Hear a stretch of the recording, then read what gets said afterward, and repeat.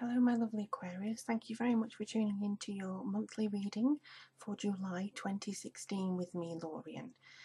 Just a quick explanation for those of you who have returned to me. I normally do this on my altar now, but because of issues with my laptop, I had to buy a new webcam to go with my PC, so I'm no longer at my altar for this month. Hopefully I will be able to do it again for August, but that would require me buying a new laptop, and I don't have that at the moment. So we're at my computer desk at the moment in time. I do some tarot readings and the Skype readings, certainly at this particular one. So if you do have a Skype reading with me in future, you'll see with this new HD camera, you'll be able to talk to me that way. But it is strange, HD camera still makes everything look a bit blanched out and too white. So hopefully I can sort that out eventually. But this is going to be a reading for the general reading for Aquarius, Sun, Moon and Rising. If it is more of a personal reading that you would like designed especially for you, just go to my link on the link below, and it gives you all sorts of options for readings with me, and I'll be happy to help you with any questions that you have as well. If you want to follow me on Twitter and Facebook, all that information's there too, and I look forward to seeing you following me, and so we can interact a bit more and just spread some loving messages around the world. I think everybody needs it right now. So let's have a look and see what's coming up for July.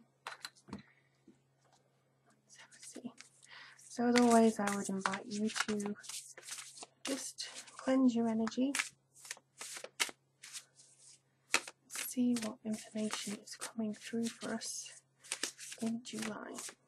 Now, as some of you may know, if you've watched these before, Aquarians are some of my favourite people, and I'm really hoping that we've got some really interesting things coming through for you. That was a whole chunk that flew themselves at me then. It wanted me to take a really long reading for you. They seem to say that's okay, so alrighty. Okie dokie. And now I have to move you so I can see properly. Wow. Okie dokie. Sorry, I should mention this is the Druidcraft Tarot that I'm using at the moment. There's not much room around here, but I've got all my witchy books and everything, so forgive me. Oh, did you see that? I hope you saw that. Wow, okay. It's kind of cool. You are my first video that I'm doing at the moment, so if I'm a little bit wondering where to put things, that's why. Okie dokie. Awesome. Let me just see if this helps. There we go. So, we have the Princess of Cups, the Five of Pentacles, we have the Lovers, and we have the Chariot. And here we have a delightful card that decided to literally spring out of the deck. So this is Karma. And I know everyone already knows or has a concept of what karma is. But to be honest, I feel this is something a lot stronger than just what people say in general. You know what I mean? I feel that this is something more to do with, worrying that the past is going to come back to haunt you. And they're saying that very specifically. I believe that in a lot of these readings we do have to kind of make a certain choice and a certain path to kind of forgive ourselves for anything that we have done in the past, or you know, for instance, I should have seen that coming. You know, I should have seen that coming. I'm so stupid, I should have seen it. Don't beat yourself up about it. If there is something that you feel like you should have done or you should have seen, kind of let that go. Similarly, I see in this reading that you should be paying attention to what seems very karmically in tune with yourself. Almost like, this is what I'm made to do, this is what I'm meant to do. Because I don't know whether you can see all the like DNA strands and, you know, that kind of thing. This is your markup, basically. Everybody is here to do something So please don't worry if you feel like you've messed up in the past. It's not karma coming back to bite you on the behind. It's just something to say, we need this resolved or we need this done. And here we also have the Princess of Cups. She's absolutely gorgeous. I hope you can see her. When she appears in a reading, it's often to do with, well, I'm trying to find the right words, emotional changes, emotional messages, letting go of emotional issues, but it's deeper than that. Because it's the Druidcraft Tarot, it is a lot deeper than that. And I honestly feel that there is something within her at this moment in time that kind of calls upon you to look at what you feel like you're not doing strong enough. If you know what I mean, I hope you know what I mean. I'm just getting some information now, actually. Don't be fearful of the autumn of change. I think it's kind of like you automatically recognise when something is changing and when something is coming to a natural end. It could be a phase of your life at the moment, it could be something like that, but I do see in this card that you just have to take stock and be, you know, kind of, you can appreciate the memories and things like that, but embrace the change. Embrace what's coming through. I see this as really positive, and I hope you do too, because without change we stagnate. And, you know, she's a water bearer, she's bearing water, she's, you know, as an Aquarius, so I feel that you are on the right path, you just need to kind of change it up a little bit. And here we have the Five of Pentacles, and this, I believe, is saying please don't worry about this change that's coming through. Don't feel the need to limit yourself about certain things. I honestly believe that there is something here for you in the near future. It's almost like there's a dog chasing a rabbit there, and I feel like sometimes you may be of the impression of you're kind of being chased away from your dream, or, you know, there's too much competition, or there's no way in hell that you can actually get there to where you need to be. My job is to tell you that's a load of bunkum and that you can get where you need to go. There is a melancholy here. I think, again, it's to do with changes that maybe are beyond your control, but utilise the change whenever you possibly can into something that you can use. I do see this actually as being, you know, the beginning of the month. You know, you may be like, oh no, you know, I need to let it go, or it's not what I thought it was, or something like that. Don't worry about it, because we have the Lovers and we have the Chariot.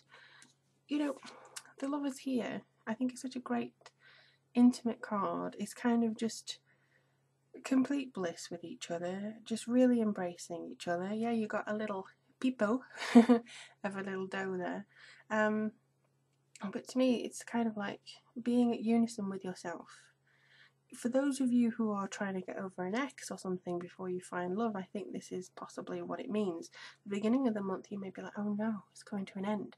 Or you may think your relationship's coming to an end, and then this happens.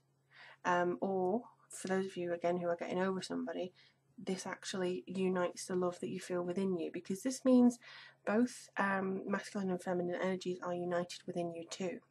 So you've got a multiple array here within the third week of July that you could actually start to feel, okay, I deserve love again.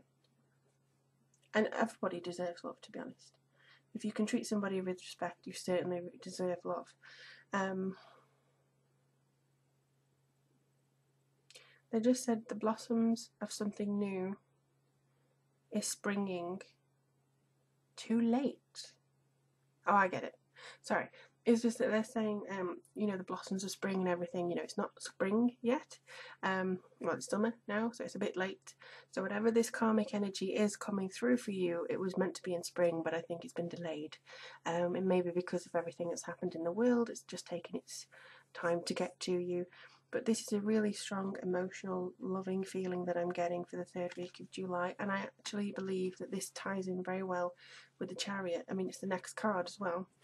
I'm from the Lovers, but I feel like once you've got to love whatever it is you're doing, or kind of settled on, yes, this is what I'm meant to be doing, this is my heart healing, this is my relationship getting deeper, this is me saying I don't need no partner, or whatever.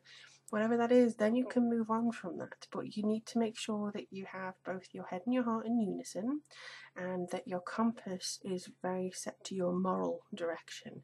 But also, there's a phrase that I enjoy and that I live by, and it's kind of borrowing from Wicca. I'm not a Wiccan, but with my witchy practice, a lot of witches have adopted do no harm, but take no shit. And I think this is basically what you have to do. You don't need to do harm to anybody to assert your path. You know, you don't have to wish ill on others. You don't have to, you know, create a lot of issues or anything, and that's what the moral compass here seems to say. But at the same time, if you face a battle, like this woman seems very stoic in battle, if you face a challenge, you don't have to bow down just because you don't want to hurt somebody else's feelings. You know, if they're coming at you with harm, don't take it. You can battle them without lowering yourself to their vibration. So that's kind of what I feel this card is saying. It's kind of a kick-ass month for you, Aquarius, to be honest. It's not what I expected for you. It's a good thing, though. I know some of you may be going, oh, I don't want to feel melancholy, or I don't want to feel that, or I don't see this happening. You won't until it does. You may not even realise you're feeling it until actually, oh yeah. I remember Lorien saying something about that. So just kind of release energy as much as you can. And don't worry if the first 2 weeks of July go a little bit upside down, or that you feel kind of emotional things from the past raising their heads here. Don't worry about that, because you're going to sort it out by the end of the month. And I really do feel it's going to be a brilliant time for you to do that. As always, if it is more personal reading dedicated to you that you'd like from me, just go to the link below. It takes you straight to the readings page of my website. And also, thank you for donating on Patreon and my website too. Every single donation gets a 3-card reading, and also that goes towards the improvement of this website. I mean, even this camera was bought with your, you know, reading money, because I want to improve the HD quality and be it so you can able to see the cards. And also I'm hoping to bring more cards in eventually. But yeah, this is basically all for you. I thank you to those who have subscribed, and I thank you to those who are just discovering me now and sticking with me. Thank you so much for your love and support. I think it has been a year now since I first started this channel, and it just keeps getting better and better, and I love speaking to you all. So let me know how this goes for you, Aquarius, and I will be a pleasure to read for you in the very, very near future.